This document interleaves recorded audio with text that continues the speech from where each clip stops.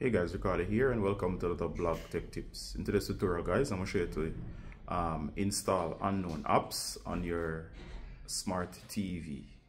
The TV in question here is an Android smart TV that's running the Android OS. So if you have any smart TV that's running the Android OS, this should work for you. So it's a general tutorial.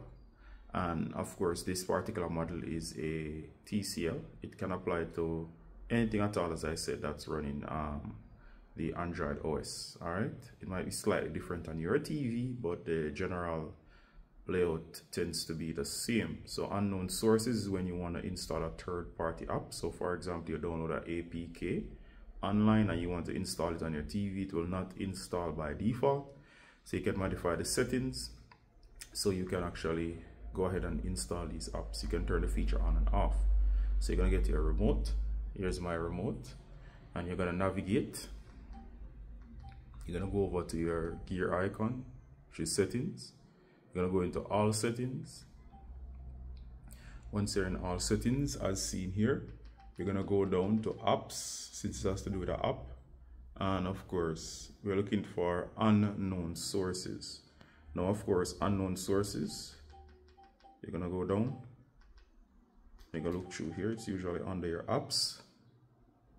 So it's usually found under the app settings. So you're gonna go down.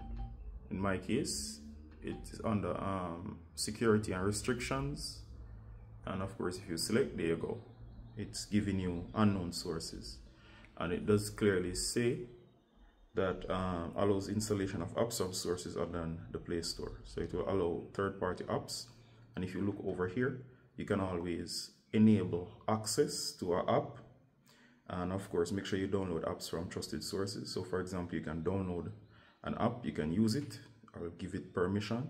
As you see here, I can turn off access, so I can keep it to allowed or not allowed. So you can use the app and then disallow it or allow it and keep it in an allowed state. So it's up to you. The apps will appear here. You can grant them permission, but make sure that the feature itself is on for the specific app you want.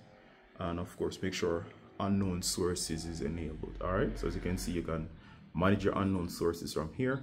In some devices, allow you to turn the unknown sources on and off, but of course in my case here, I can individually control them, so you can easily control your unknown apps.